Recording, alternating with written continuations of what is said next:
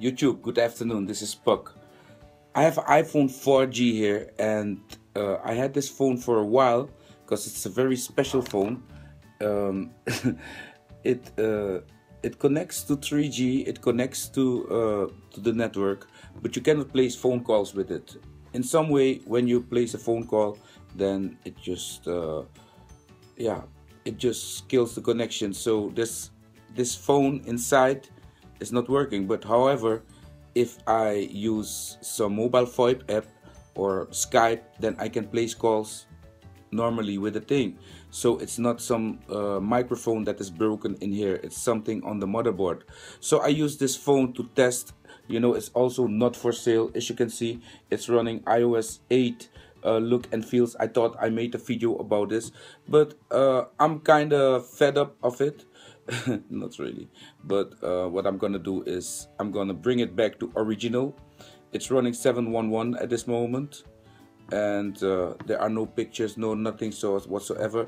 So how to do a thing like this? Well, you must make sure that your battery is kind of full, not like empty.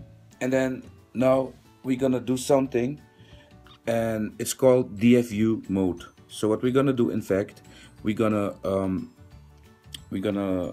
put the phone into a DFU mode, and then we're gonna upgrade it to 7.12. But why do I have to put it in a DFU mode? Why can't I just hit restore? Well, let me show you. If we will go to here, to settings, let me bring you to settings. We go all the way down, reset, and we say erase all content and settings. Yeah, if we go for this, oops, can you zoom in a little bit there for me, my friend? iPhone 6. You are very good lens, right? So here you can see erase iPhone. And then erase iPhone.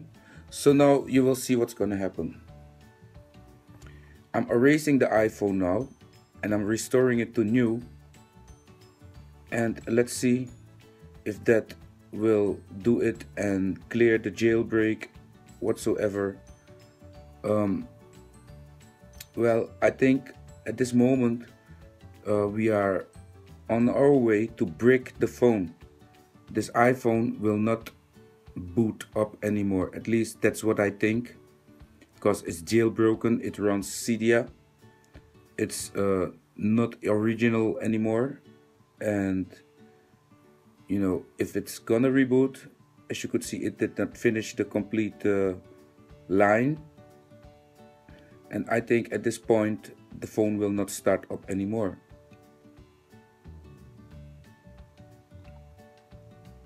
So we're killing a good working iPhone here just for the video, to show you how and what to do if this happens to you.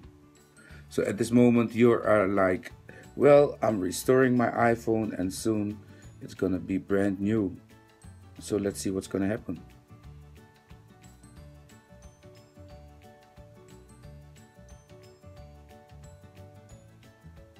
This is of course a real-time process, so no cheating in here.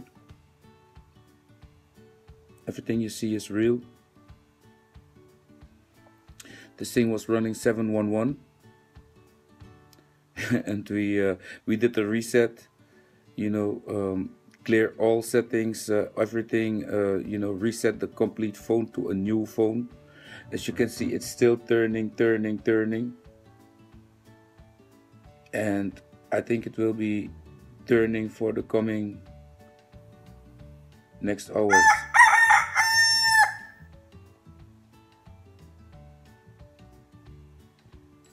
Whatever is happening here.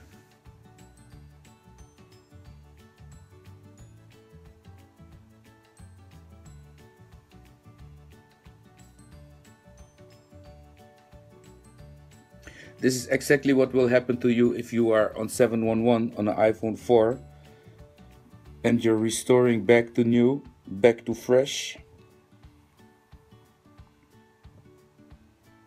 This might happen to you.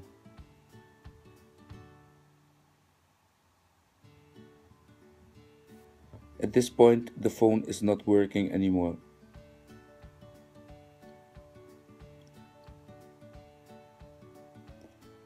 you can forget about it.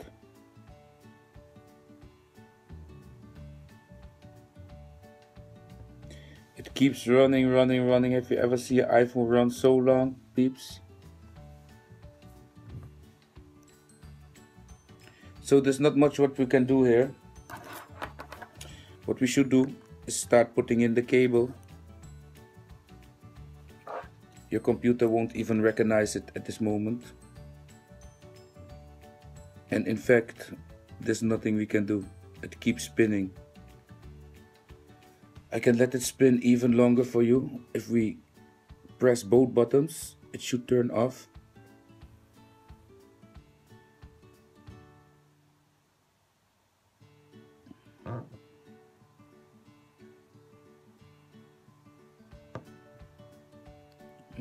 Oh, I was pressing here. Okay, let's turn it off. We press the button for 10 seconds. You see? And now it will turn on again. Look what's gonna happen. And now it's just gonna stick to the Apple. It won't boot. You can wait for 10 years. It will stay just like that.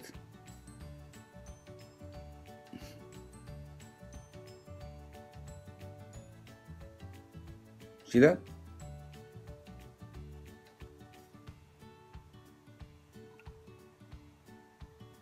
It's just gonna stay like that until next year.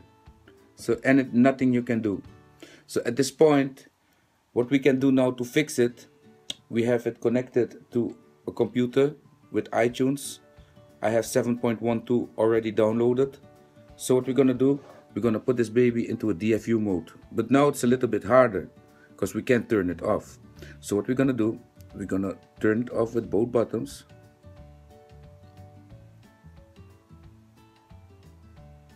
Bang, we press the power. The moment we see the apple, we hold this and we wait until the apple goes away. And now we only hold the power button or the home button. So you hear that poop means that my my Mac just found this iPhone. So let me move the camera a bit for you so you can see what's happening. So that's the Mac. I hope you can see it a little bit. And this is the iPhone. The screen like this. I hope it will stay. It should stay. It stayed before. So can you see the iPhone? You can see the iPhone and you can see the screen. So now, okay, we are restoring the software. It's almost there. So now it should go to the iPhone. Preparing iPhone for restore. Then waiting for iPhone.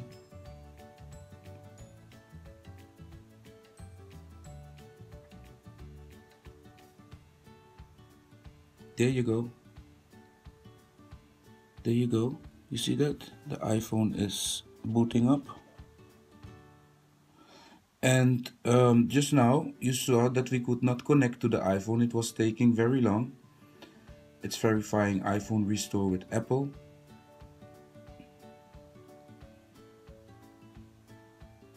That should be fine.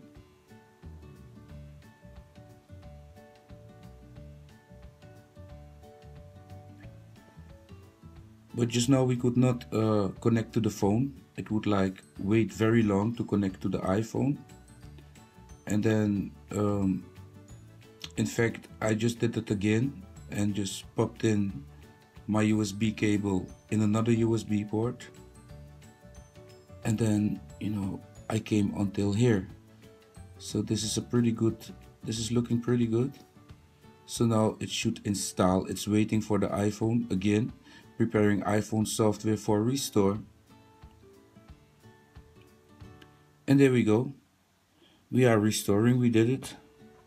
So yeah, after this is done, it's restoring now. You know, after this is done, then the phone will be updated to 7.12. And the coolest thing is that you know, we could first not connect through this USB port of the Mac, and I just removed it and put it in that one. So it's worth it to try to see if you can, like, you know, try some other USB port, because it really helps, as you can see. So this is the way how to fix your old iPhone 4 if your phone was jailbroken. By the way, this is also the way how to do it for iPhone 4S or 5. You know, if you jailbroke it and it was jailbroken and you want to get it back to original, it's very, very important that you will have to put the phone into a DFU mode. Because if not, then, you know, you will get the thing that you just saw and your iPhone will start spinning like crazy, and you will be like, my iPhone is broken. In fact, it's not broken, but the software is broken and it need to be fixed. And the way to fix it is to put the phone into a DFU mode. Just like the Samsung phones, you need to put them in a download mode, and the HTC will put itself by the software in some mode that it can, you know, transfer the software. With almost every phone, it's that way. If you need to reinstall the software that runs the phone, you need to put the phone in a kind of state. You know, it can be yeah, all sorts of names in Apple world. In iPhone world, we call it DFU mode. DFU mode. So, you know, we did that.